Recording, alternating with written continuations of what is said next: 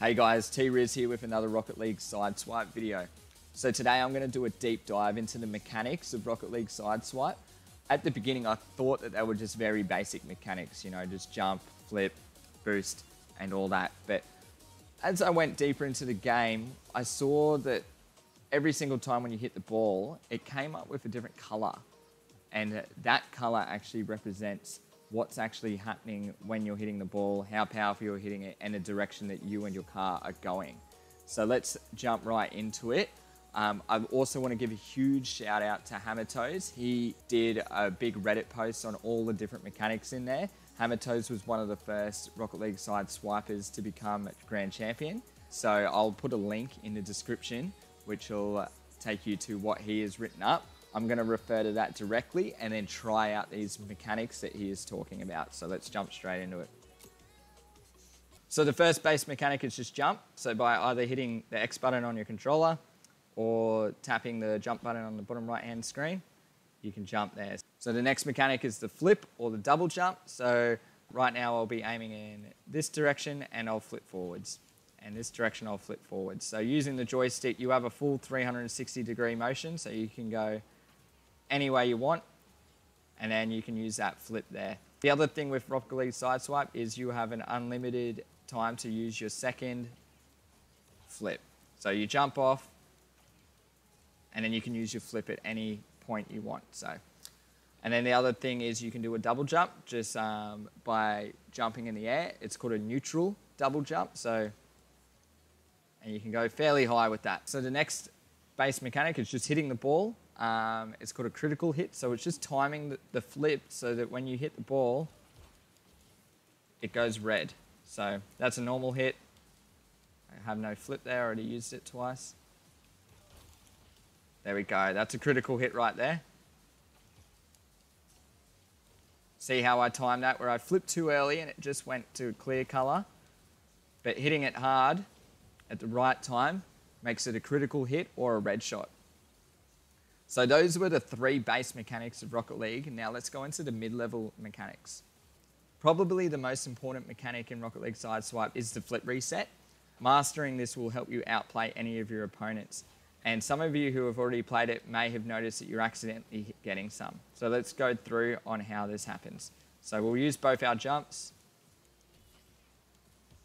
And see, by landing on the ball with all four tires, you end up getting that visual cue, which actually says if you have your flip reset. There we go. So the good thing about Rocket League Sideswipe is having that visual cue of when you actually achieve a flip reset. It allows you to know that you can use it for the second time. And then the other thing with Rocket League Sideswipe is it is much more lenient on getting all four tires on the car. I've tested this out. Sometimes you can just get one tire on, and then it's usually enough. But yeah, mastering the flip reset in Rocket League Sideswipe, I guarantee you, is the way to be able to beat those mid-tier opponents and make you excel and get into the higher ranks. So with the flip reset, the other mechanic is obviously getting resets off ceilings. So now we can actually go onto the ceiling and then we get another flip. So let's do it again. We'll use both flips, go up to the ceiling. There we go. And with that mechanic, you can actually use it to wave dash your way back, and you regain boost as well. Since Rocket League doesn't have boost in the corners, you regain boost as soon as your tires hit a surface. So all I do to do this is just spam jump into the direction of the floor, and then that essentially makes me go and stick to that surface. So even though the ceiling is trying to pull me down, spamming jump is enough to keep me up.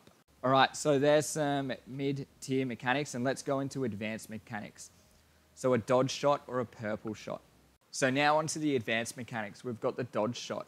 So this is an entirely new mechanic in the Rocket League universe, and it can make the ball go very, very powerful, but it does push your car backwards, so it puts you out of position. So essentially what you're doing in this mechanic is you're trying to get the underside of your car, so where the tires are, to land on the ball, and then you want to do a stall. So remember how we were talking about the neutral jump?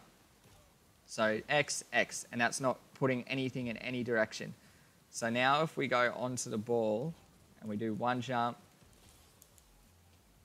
if we hit X or jump at the time when we have all of those tires onto the car, we get a purple hit and it makes the ball really powerful. So let's see if we can get some clips of the ball in the air so I can show you how that looks when you're doing it as a shot.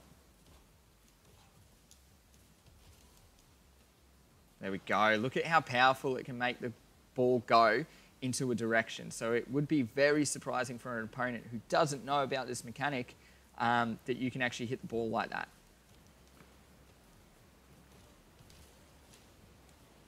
There we go. Look at how fast that went. That's absolutely crazy.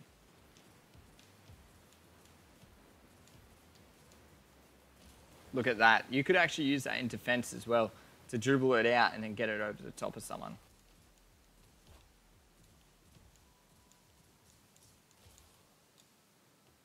Oh, so close. It was too high that time. Wow. Let's keep going. I want to get a goal on this one.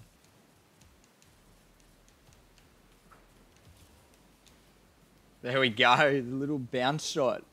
So with a fair bit of practice, you can actually figure out what you're doing. So that's just doing a neutral jump on the ball. Look at that, you can get so much power on that. There we go. As you can see, no direction is being put in.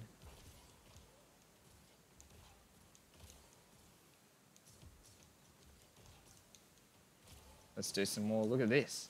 You can actually bounce dribble it like a basketball. So there you go. That could be very good for hoops as well in the game. All right, let's go on to the last advanced mechanic, and that is the jump shot or the gold shot. So similar to the purple shot is the gold shot. And this one you're actually facing away from the ball as you're hitting it with the back side of your car. You don't need to neutral jump like before. You end up just hitting the ball on the back side of your car and then it goes gold. It is much safer because it puts you in a safer position. So say if you're attacking here and you were to flip backwards, you would be in a safer position. And the other thing with the gold shot, it's not as powerful as the purple shot. As you can see, it's not going as hard and fast as the purple shot, but the gold shot is much safer. There we go. Look at that. And if that was blocked, I'm in the right position to save it. So, all right. And even today, I've been learning a lot about these mechanics, and it's only taken me about half an hour to learn all these mechanics. And Sideswipe does have a lot of leeway with the controls because it is a mobile game. The ultra jump. So this is the meme mechanic, and I don't know if there's a way that this is going to be viable in the game. I've never actually tried it before, so this would be the first time.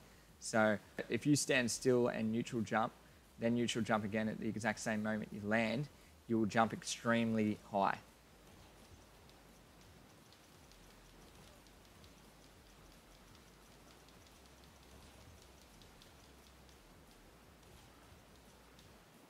Oh, wow. Okay. So here it is. This is a neutral jump. As you can see, I'm almost hitting the roof. And it's about timing. So as soon as you land, you jump, and then you do it again. So I've lost it there. Move ball, please.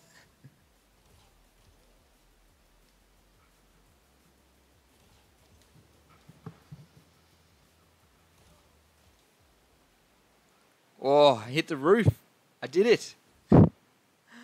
Wow. So you can actually hit the roof just by double jumping on the spot. That's definitely a meme mechanic. You could use this to your advantage, say if you come down from the roof and you need to get back up really quickly.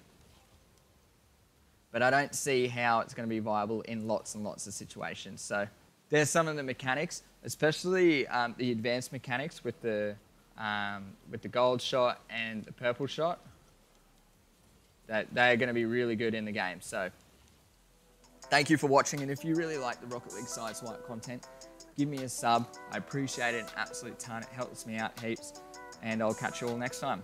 All right, thanks everyone.